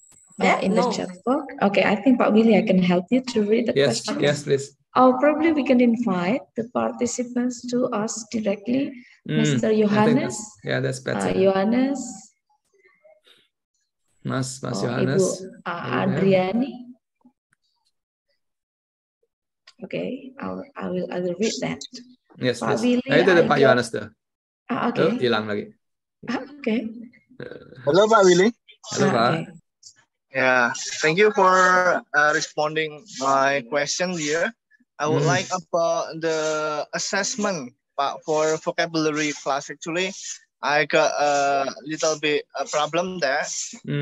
I cannot decide whether writing is the best way or speaking is the best way to assess my student vocabulary improvement like that.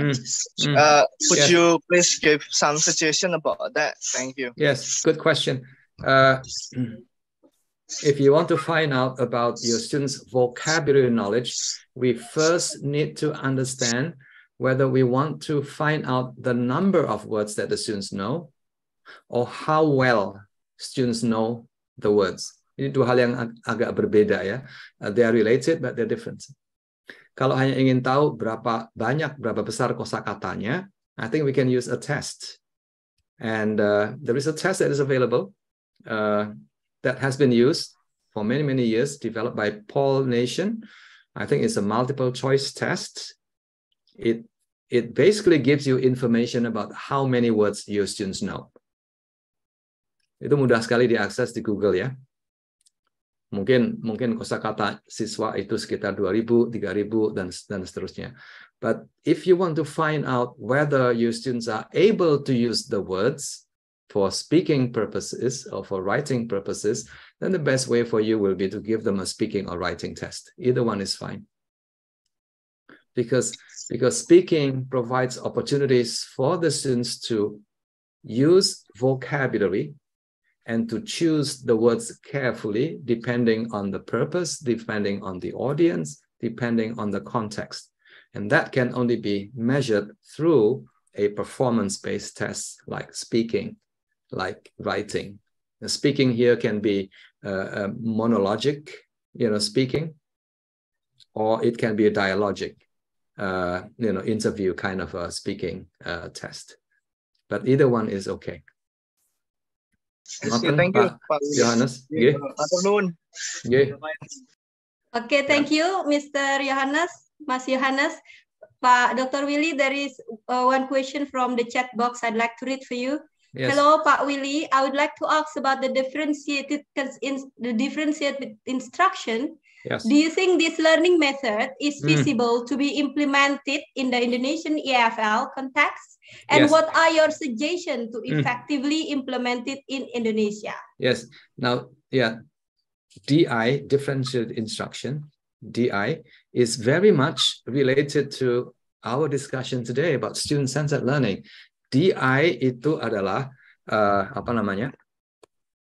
approach to teaching that respects, that tries to address differences that we have in the classroom. In other words, it's very student-centered. We want to make sure that our lessons are relevant, are suitable, are motivating for as many students as possible. The starting point is that the students are different. Some are better than the others in terms of their English language proficiency. Katakanlah di kelas itu ada 2 kelompok siswa, yang satu itu mungkin better in terms of their ability to speak English, and the other half is not as good. So what can you do? One thing you can do is to find different set of materials that will address the needs of these different groups of students. Now, the next question, of course, is it easy to do? The answer, no, it's not easy to do. Anything that involves us addressing the different needs of the students is not going to be easy for us to do, because we are used to doing things in the same way. Before I walk into the classroom, I need one set of teaching materials. I need one set of tasks and activities. I need one set of assessment procedure. Satu. You are addressing no one, actually. Or you try to address everyone's needs in the classroom, but at the same time, you are also addressing nobody's needs in the classroom. So differentiated instruction is about us being more sensitive to differences in the classroom. Is it something that is doable? I think so. The first starting point will be for you to provide choices in the classroom. Again, before I move on, I must tell you that DI is messy. Yeah, messy means it's difficult to predict what's going to happen in your lesson. In the traditional teacher-centered classroom, you are in control. Yeah, you decide almost everything. You know what is step number 1. You know what is step number 2. What is step number 3. You know how to end your lesson. In a DI, things are not very easy to predict. It's a bit messy. But the question is, which one is better, predictable or messy? If you believe in student-centered learning, then things that are messy in the classroom is not a bad idea. Actually, it's a very good idea because you're addressing different needs of your students. Now, DI is about 3 hal. Ada 3 dimensi DI. Satu, yang pertama adalah content. Bahan ajarnya harus berbeda. Katakanlah biasanya memakai 1 bahan ajar, sekarang kita mungkin milih 3 macam. 3 macam bahan ajar, dan siswa boleh memilih yang mana yang mau dikerjakan begitu. Terus yang kedua adalah pedagogy. The way we teach will have to be addressing the different needs of the students. So you need to use a variety of teaching methods, not just lecture, but also discussion, debate, maybe flip, and things like that. Yang ketiga adalah assessment. The assessment also will have to be different. Is it easy to do? No, it's not easy to do. Is it important for us to learn how to do it? I think so, because that's the future. The future is how we can increase the amount of learning in the classroom. And one way for us, or the only way for us to do that, is to make use of student-centered learning. And student-centered learning means that our teaching is driven by the needs of the students, the differences that happen in the classroom. Are we there yet? I don't think we are there yet. Yes, Sylvia is asking. Yes, thank you very much, Pak Willy. Yeah. That's really Mbak Andriani, thank you also. And the next one is Mbak Sylvia Nanda, Dr. Willy. Yes, Mbak Sylvia. Good morning, Mr. Willy. Yes. Good morning. All right, so thank you, Bu, for the times. And my questions is actually the same with the previous one. Mr. Willy, I teach English in general, and mata kuliahnya Bahasa Inggris 1, Bahasa Inggris 2, and Bahasa Inggris Dasar. Actually, I teach in accounting program, and I teach in online ways, Mr. Willy. So I applied some like digital technology, like quizzes, word wall, and etc. Yeah. And I think that it can help me, but sometimes I feel that this method will make them boring like that. So what actually the best and effective ways to teach using student-centered learning in online ways, Mr. Will? Yes. Yes. Can you tell me what is the coverage of your Bahasa Inggris 1? Actually, kontennya apa? Kontennya, what is the content of Bahasa Inggris 1? Actually, the content is like in tenses, tenses, and then grammar, grammar like that. Grammar, Short, story, invitations, like that. Yes. Okay. Yes. Mungkin satu hal yang ingin saya sampaikan pada Bapak Ibu sekalian, grammar. Grammar is important. Yes. But does it mean, when I say grammar is important, does it mean that we have to teach grammar all the time? I said all the time because Bahasa Inggris 1 is at the university level. Betul ya, Bu Sylvie? Ya. Bahasa Inggris 1 di kelas apa itu? Di kelas akuntansi. SMP, SMA, atau university? University. Oh, university, yes. Yes. Yes. As I said, grammar is important, but it doesn't mean that we have to teach grammar all the time. If I can give you a suggestion, I think we should not teach grammar too explicitly. We should not be teaching the past tense, for example. We should not be teaching the present tense. You can mention it very briefly, but what is important is for the students to know how to use the past tense and the present tense. And the best way actually is not to teach them. Anna here. The best way is not to teach them. If you teach them, the students can tell you, oh, past tense itu dipakai untuk ini nih. 1, 2, 3. Itu pengetahuan namanya. Itu pengetahuan bahasa, bukan kemampuan memakai bahasa. Bukan kemampuan memakai tata bahasa untuk berkomunikasi. Jadi banyak terjadi kesalahan yang sudah terlanjur dilakukan selama berratusan tahun sebetulnya. That we teach too much grammar. The students do not need more grammar at the university level. Tidak.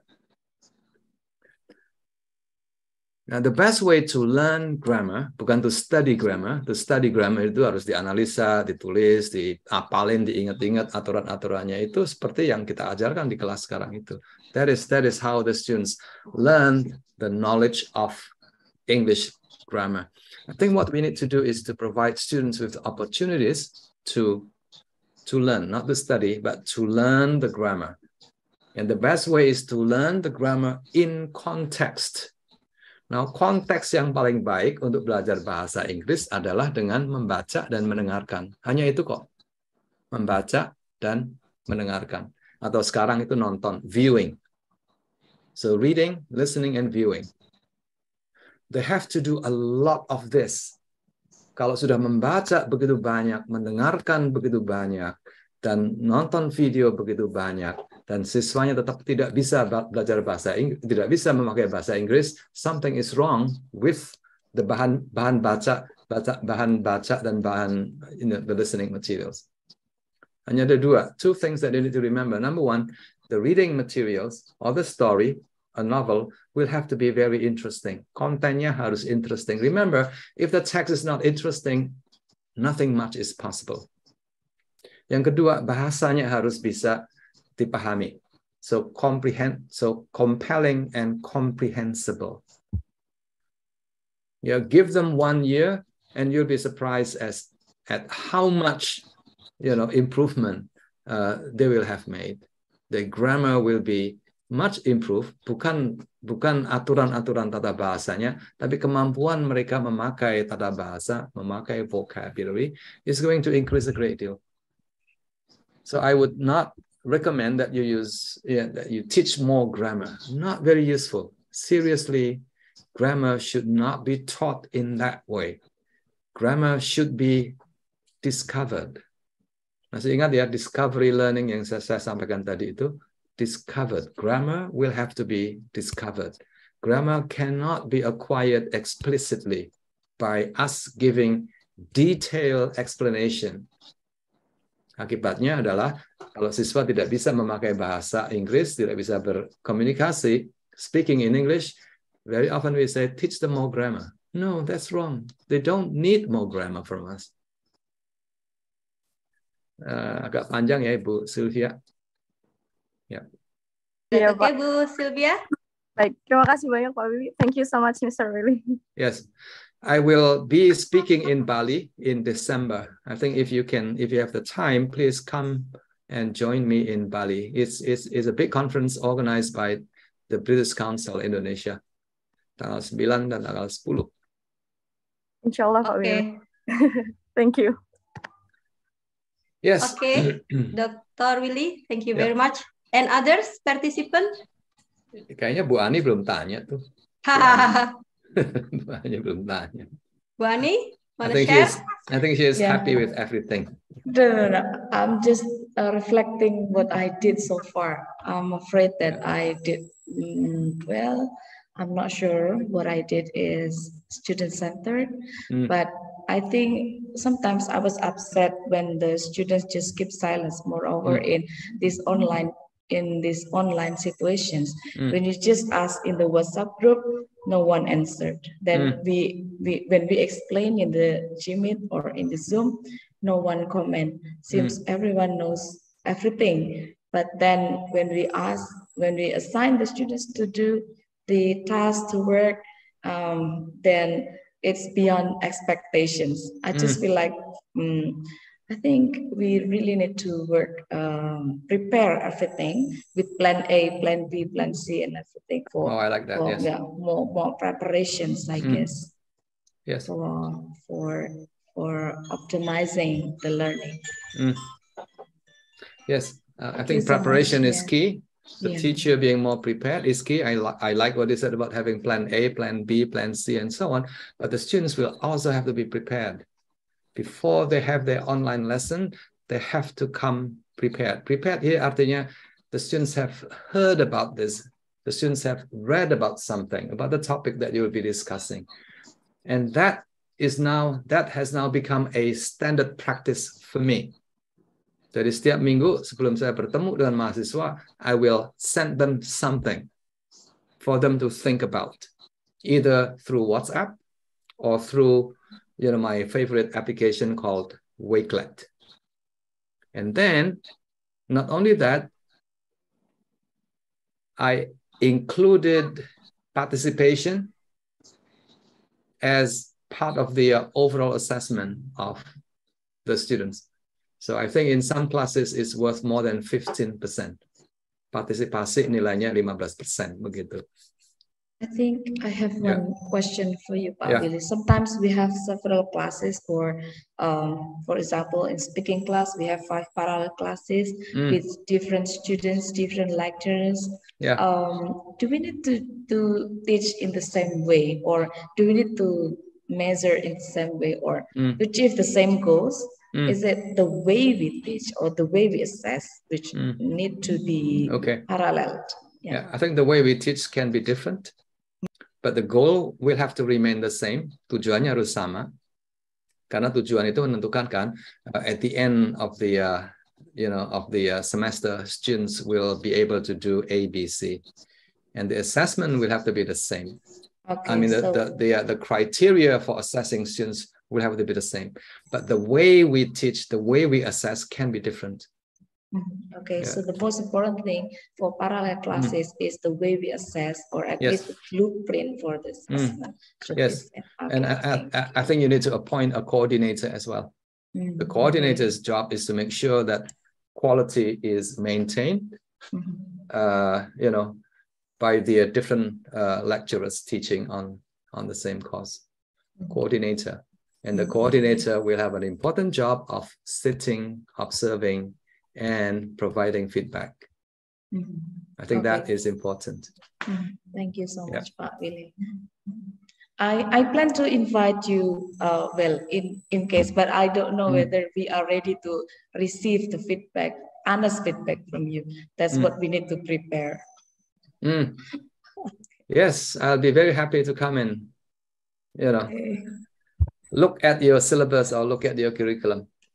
Thank you. I think I've done that for UM Malang. I've done that for UNY and Sanata Dharma as well. I think it's always a good idea to have somebody from outside to see. Yes, because somebody from outside will tell you exactly what you don't want to hear. Yeah, but we need to be ready to hear. Yes. Okay, thank you so much, Pak Willy. Yes, I'm very gentle, Bu Ani. We are not us. Yes. So gentle feedback from me. Yes. Okay, thank you very much, Ibu Ani Susanti, and also Dr. Willy. I think it's more than 11 p.m. EM. EM. Sorry. Yep.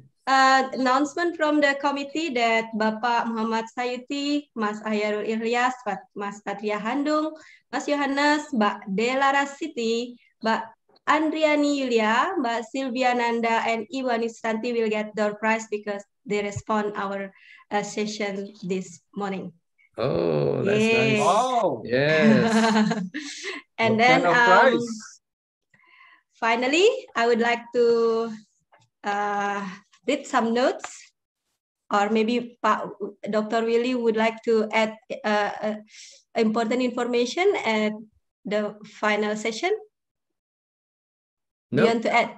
No? Nope, Okay. nope. I've so said everything that I wanted to say. You have already Yeah. said. Okay, then please give me permission then to make a summary from this session. The title of the power of students center learning is very interesting for everyone, especially academicians. So this is to differentiate between teaching method in the past time and in the current trend of teaching methodology is by applying this method that is student-centered learning. And number two, teacher-centered learning spend too much time doing explanation, elaboration, exploration, and others. So the way to save energy of teaching is applying the power of the student-centered learning.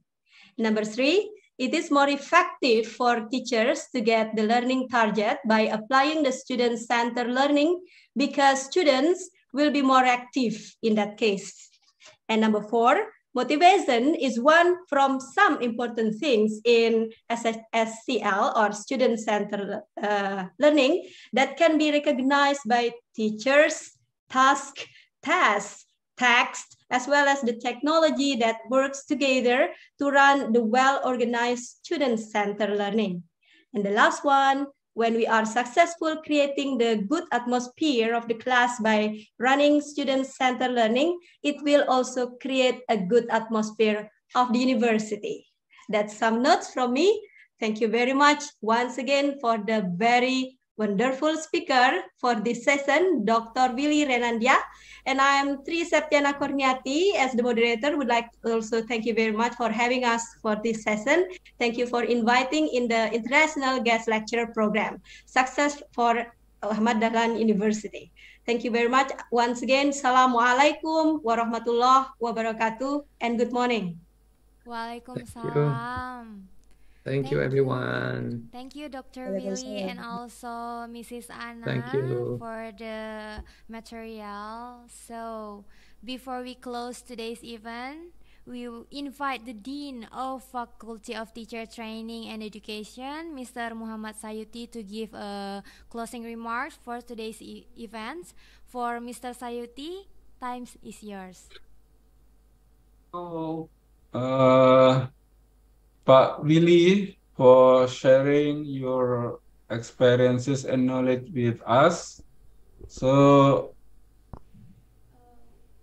I am appointed as Dean 2 months ago, Pak Willy. And then I am really eager to build a stronger relationship between Nanyang, especially the National Institute of Education, because UAD has been established in 1960, so it's quite old, 62 years old.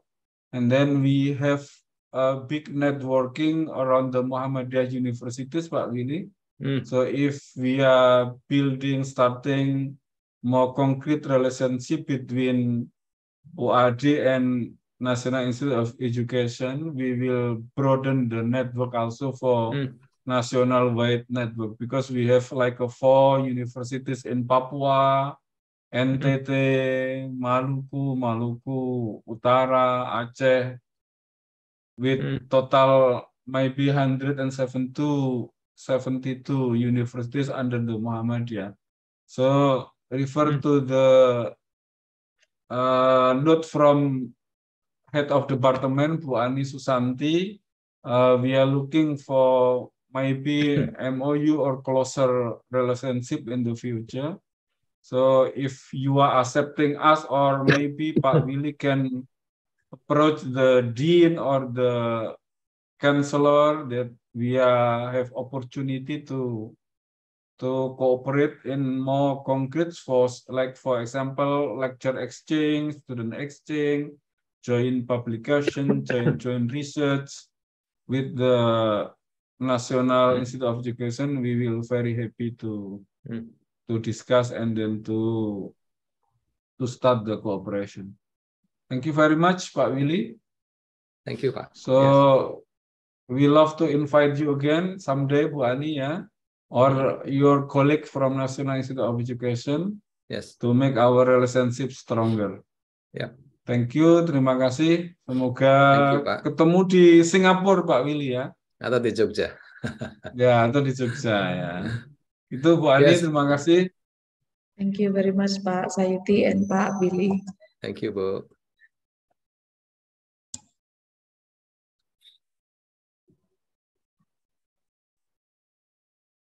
Mana MC-nya? Sudah? MC-nya lupa.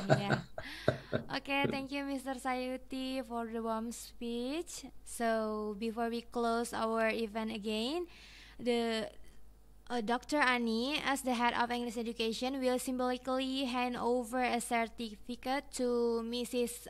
Anna and also Dr. Willy. And please, the operator to took the documentation. Okay, Pak Willy, thank you very much for enlightening us here all together, and thank you very much for sharing the new knowledge. Maybe not new, but new motivation for us. I share this. I share screens. This certificate for you. Thank you, Matur nuwun Ibu. Thank you very much. Sami, Pak. Nggih. Next, thank you, Bu Anna, as one of the inspiring alumni, and I think this is one of the contributions of the alumni to the institutions and to the juniors, still working together as one of the moderator of this international guest lecture series. Thank you very much. Thank you very much also to everyone. Thank you. Okay, ladies and gentlemen, this is the end of our event today. Before closing the event, let's take a picture for the documentation. Okay. Make sure to open your camera and also don't forget to give your best smile also. Okay, are you ready? Please open the camera, please. Okay. Kita akan screenshot dari slide pertama sampai berapa slide ya, Mas Operator? 5 slides. Oke, sampai 5 slide. Jadi saya akan hitung ya. Untuk untuk slide pertama sudah siap? Oke, untuk slide pertama saya hitung 1, 2, 3, cheese. Oke, slide kedua. Baik. Oke, please open the camera. Saya hitung 1, 2, 3, cheese. Oke, slide ketiga. Saya hitung 1, 2, 3, cheese. Oke, lanjut lagi slide keempat. Saya hitung lagi 1, 2, 3, cheers. Oke, the last 1, 2, 3, cheers. Oke, thank you everyone. Thank you for the operator too. Once again, thank you to Dr. Willy, Mrs. Anna, Mrs. Ani, and also Mr. Sayuti for today's event. Ladies and gentlemen, I am Aisyah Surya, representing all of the committees. I would like to say thank you so much for your participation, and let's close our event today by reciting Hamdalah together. Alhamdulillah. So, wassalamualaikum warahmatullahi wabarakatuh. See you on the next time. Bye-bye. Waalaikumsalam warahmatullahi wabarakatuh.